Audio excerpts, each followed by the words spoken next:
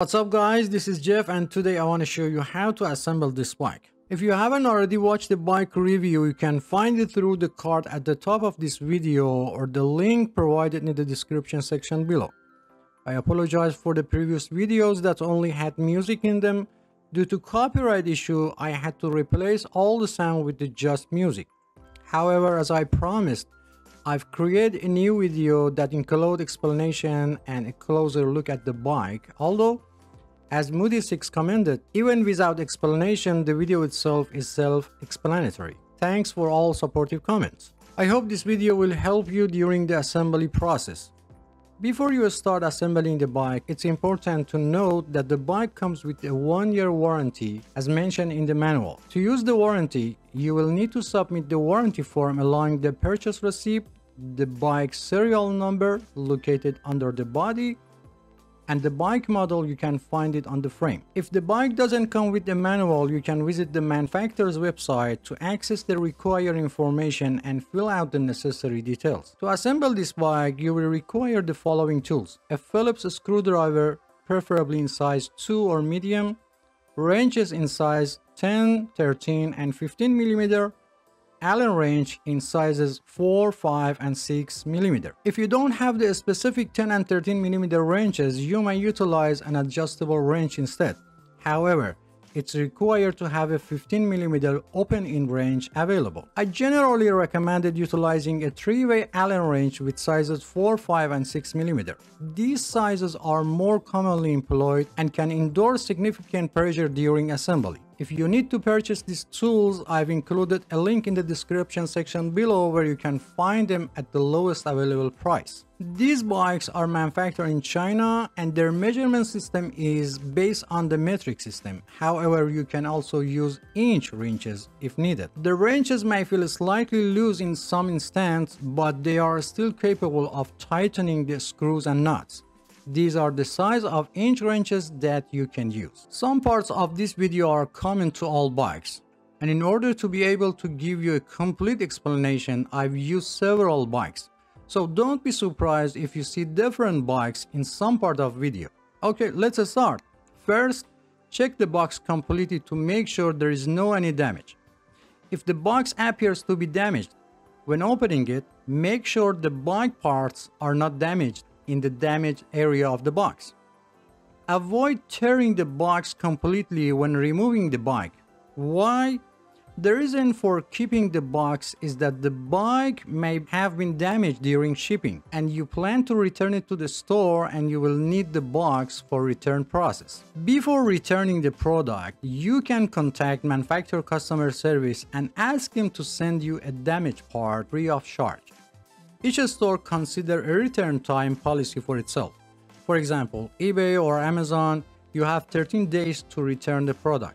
Make sure they get the part to you before this date, otherwise return the product. To open the box, use a 1/2 inch deep cutter or knife and start by cutting the top and side of the box.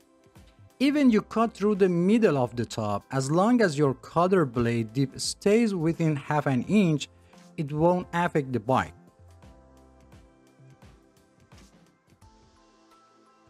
After opening the box, visually inspect the internal components including the wheels, front fork, rear derailleur, and handlebar to make sure they are free of any damage.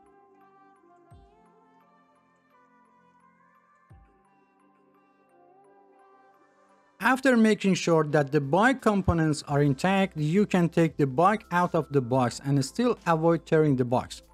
To safely remove the bike, it's recommended to bend your knees slightly and place the box vertically and start taking the bike out in a slow and controlled manner. Pay attention to your posture. Do not put in too much pressure on your back to avoid muscle cramp. After removing the bike from the box, do not forget to check the inside of the box completely and do not throw away until you finish assembling the bike. Many times it happened that a small screw or nut was still hidden inside the box, even under the flaps.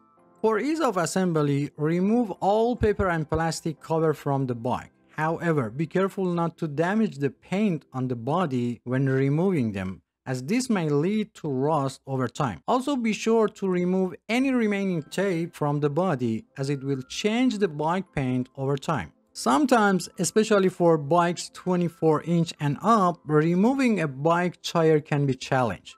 Be careful not to apply too much pressure when trying to remove the tire because it can lead to bend or broken spoke. To successfully remove the wheel, gently push the bike forward and backward while rotating the tire in the same direction to release. In the comments of my previous video, some have asked why I don't use a bike assembly tripod. Well, let me clarify that I assemble bike for regular folks, not experts, and I don't know what percentage of people have a bike tripod. Second question, why do I choose the assembly bike on the floor instead of the table? You know, while a smaller bike like 12 or 16-inch may be manageable on the table, but when it comes to the larger bike like a 24-inch and up, it's a whole different story. Attempting to assemble such a bike on the table would be like trying to fit an elephant into the matchbox. Someone else suggested that I should install the bike seat and handlebar first and then turn the bike upside down to install the front wheel. Dear friends, you have the freedom to choose any assembly method you prefer. There is no limitation. However, with your approach, you would need to readjust the seat and handlebar setting once the bike is returning to its upright position. I would appreciate your comments on this matter as it would be helpful to determine which method is easier overall.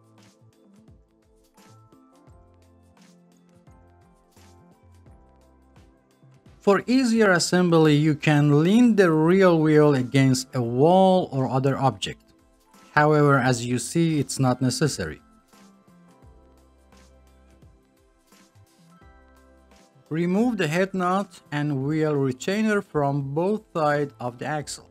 To determine the correct direction, turn the fork so that the brake system is facing forward.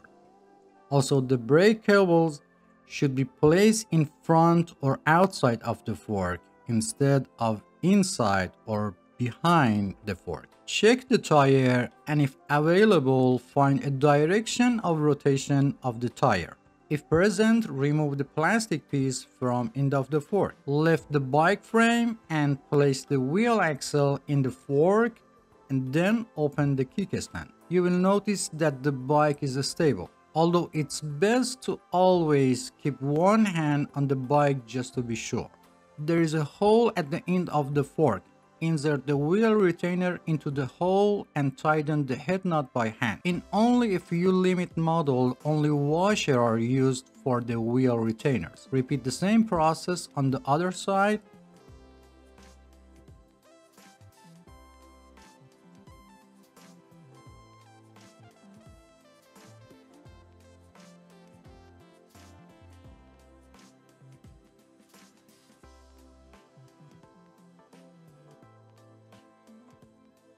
Now align the wheel in the center of the fork and slightly tighten the head nut on the one side. Tighten the nut slightly on the other side and finally tighten the head nut on each side completely. And don't forget to check the alignment of the wheel during the process. If the fork was bent and you couldn't put the tire in the fork, I made a video and I've put the link in the description section below how to fix it.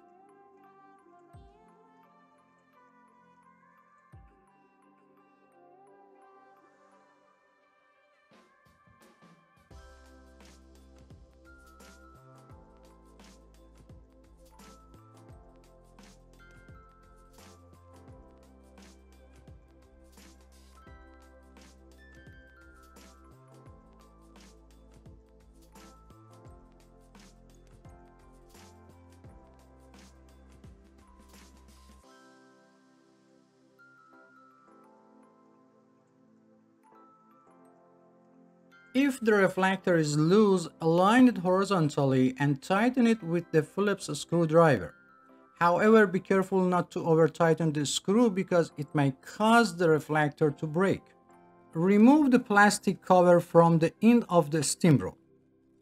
If it's difficult to remove, unscrew the steam bolt and remove the plastic. Determine the correct direction of handlebar installation and make sure that the brake cable is not twisted and all cables are facing forward. Place your finger on the steam bolt and insert it into the head tube. If it doesn't fit, loosen the steam bolt a little and try it again. In rare cases, the hole may not align properly and prevent the rod from going in place. If this happens, use an iron file to slightly open the head tube. The height of the handle is adjusted. You can increase the height by half the length of the steam rod. Look for a specific mark or color on the bar to indicate the maximum height. For safety, the mark on the rod must be inside the tube. Align the tire with the handlebar and tighten the screw on the stem to secure the handlebar in place.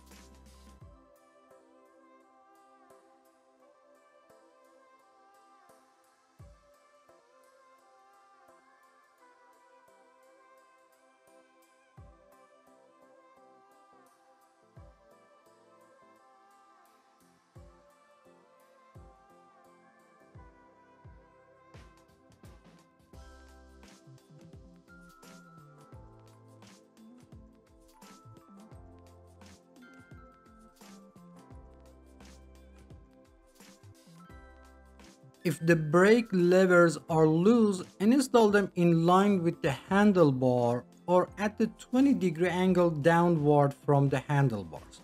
Sometimes you hear a cracking sound while tightening the screw. This is normal and don't worry.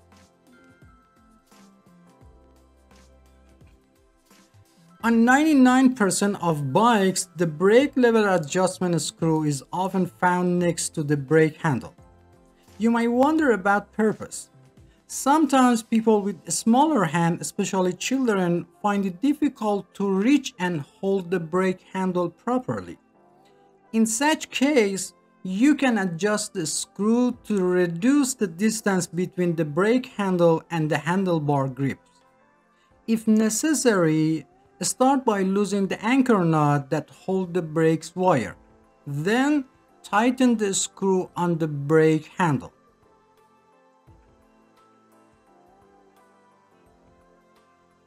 As you do this, you will notice that the brake handle moves closer to the handlebar grip and reducing the distance between them. It's important to note that this adjustment doesn't affect the overall performance of the brake system, and you can always revert it back to its original state if desired. Close the adjusting barrel on brake handle completely and make sure that the groove of the adjusting barrel is not aligned with the groove of the brake handle. Check that the brake pads are only in contact with the rim when braking. Press the brake arm and observe the position of the pads and adjust them if necessary. To tighten the brake pads, use your thumbs to hold the pads in place as you're tightening them. This prevents the pad from rotating during tightening. To adjust the tension of the brake cable, press both brake arms with two fingers and loosen the anchor nut. If loosened, never mind. Make sure the top and bottom brake cover are in place. Pull the brake cable and then tighten the brake anchor nut. Test the brake by moving the front wheel and pressing the brake lever to make sure the brakes are set correctly. Ideally, the distance between the brake lever and a grip should not be less than half a full size. If both brake arms do not move together and you want to adjust them, you'll need the special tools or a narrow 14 spanner. Put the special wrench inside the two spring rings behind the brake arms and turn it a little in the direction that the arm doesn't move so that both arms move together, or use narrow 14mm spanner. Do this several times until both arms move together. If after adjusting the arms return to original position, slightly tighten the knot behind the front brake system. Even if only one arm moves, the braking system will still working properly. Test the brake by moving the front wheel and pressing the brake lever to make sure it's properly adjusted.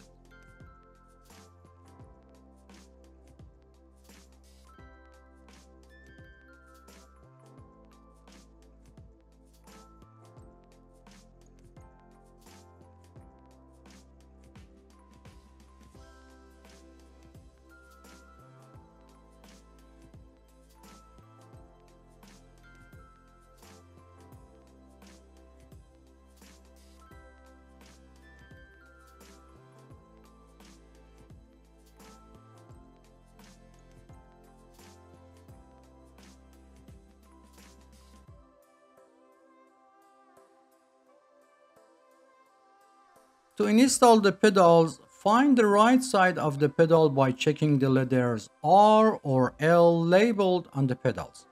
If there is no label, look for engraved letters on the bottom of the metal part. If the chain has came off the sun wheel or sprocket, reinstall it by placing it on the sprocket with your thumb and turning the pedal once.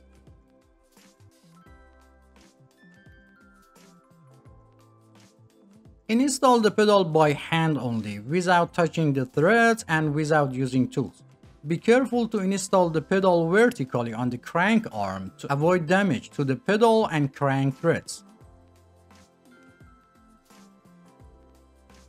For the left side, turn it counterclockwise, or easy way, turn it toward the front of the bike.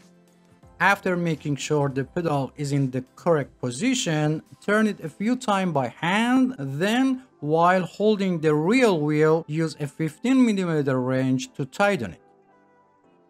In rare cases when the pedal cannot be installed, first install the pedal on the other side.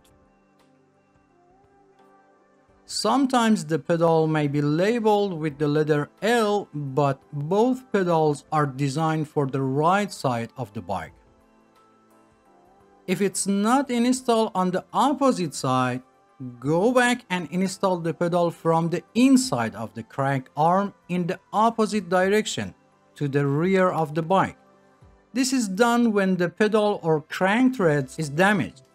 And reversing the installation direction will help rebuild the thread paths for proper installation. Also, if the pedal installed in this position, then you know you have selected the right pedal.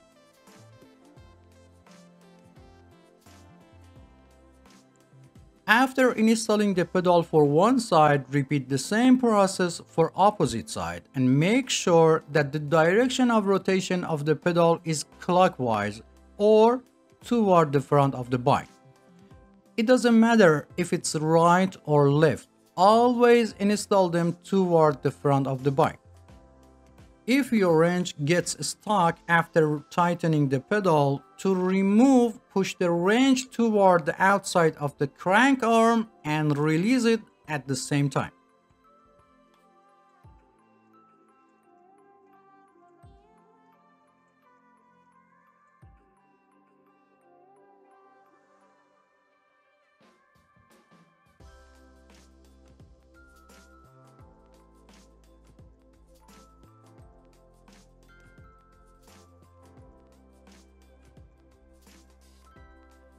If the seat reflector is loose, use a Phillips screwdriver to tighten the reflector screw until it cannot move. Make sure the reflector is level and positioned correctly, and be sure not to over tighten the screw as it might break the reflector. I recommended installing the reflector close to the seat lock after adjusting the seat height. Note that I'm mounting the reflector close to the seat for minimal height. Open the quick release seat post lever and place the seat post in the desired position. While holding the quick release seat post nut with one hand, turn the quick release seat post lever a few times with the other hand until it feels tight. Close the quick release seat post lever regardless of height and direction of the seat and test the movement of the seat. If the seat still moves, open the quick release seat post lever. While holding the quick nut, rotate the lever one full turn and test again. Repeat this step until the seat stops moving. After the seat is secure, open the quick release seat post lever and adjust the height and direction of the seat and close the quick release seat post lever. If the seat continues to move after locking, you may need to tighten the seat clamp nuts. Also, if the seat angle needs to be adjusted, loosen the seat clamp nuts a little, change the seat angle and tighten the nuts again. The height of the seat can be adjusted according to the two age group of people under 18 years old and people over 18 years old. It's important to keep in mind that the body continues to grow until about 18 to 25 of age and then growth slows down. For children under 14, it's recommended to buy a slightly larger bike to accommodate their future growth and choose the right size for people over 18 years old. It should be noted that the age alone is not a determining factor and body size and proportion are more important. Some people may be 10 years old but have the same body size as a 13 years old. For bikes with training wheels, it's enough for children's toes to touch the pedals and they can turn them. For bikes without training wheels, the seat height is considered appropriate if toes can touch the floor while sitting on the seat, or one foot should be firmly on the ground while the heel of the other foot is flat on the pedal, or one foot should be on the ground while the toes on the other foot are placed on the pedal and the foot is slightly bent. If for any reason the seat post falls into the seat tube, turn the bike upside down and gently tap the bike body to remove the seat post. Another solution to prevent the post from falling inside the seat tube is to install the seat post alone first and then attach the seat. This eliminates the possibility of the seat post falling into the pipe during the installation.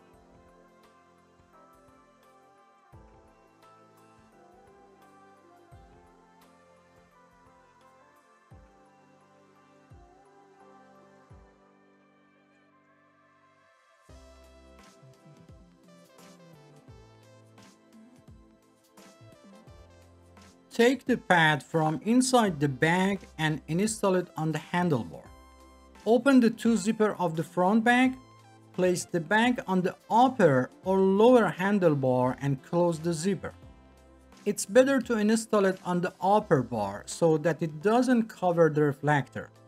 Install the bag over or under the brake wire depending on your preference.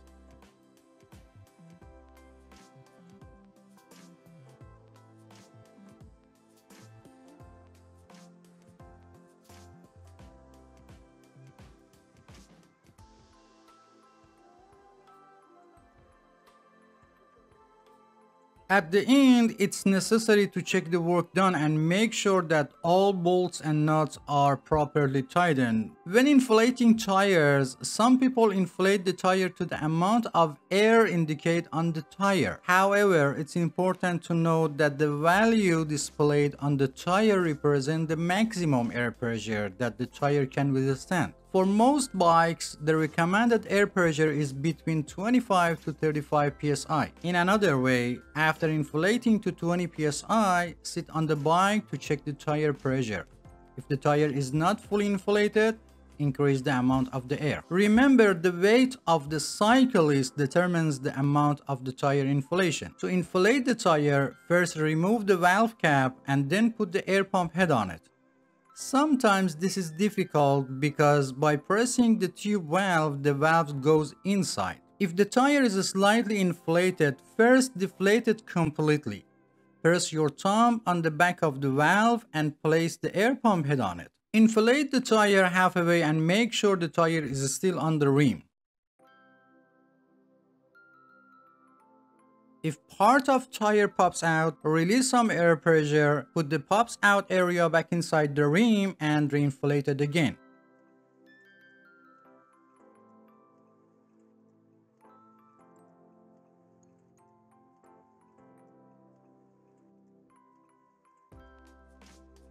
Over 90% of bike tubes have a Schrader valve, while the rest have the Presta valve.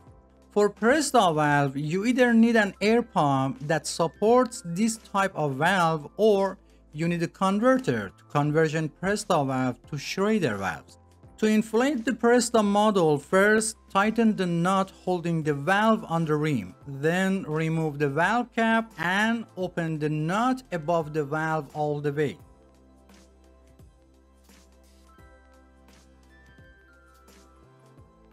Install the converter on it and inflate it like Schrader valve.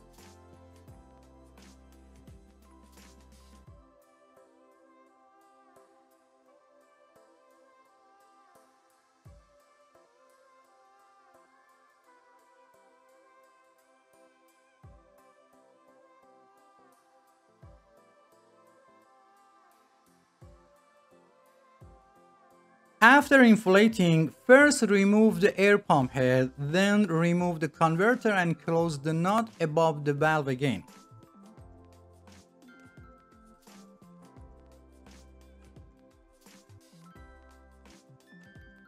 And finally, put the cap on the valve. If the nut holding the valve on the rim is loose, tighten it again. And finally, it's very important to teach children how to use brakes before riding a bike. Many accidents of children with trees or walls happen because they are not familiar with the braking system. So spend at least 10 minutes and teach them, and don't forget the helmet. If you have any question, please provide specific details or timestamp from the video so I can better understand your question and provide faster help. If you enjoy the content, please subscribe to the channel for support me and turn on all notifications to be the first to know about new videos. Feel free to visit other parts of the channel. Thanks for watching and don't forget to hit the like button. Until next video.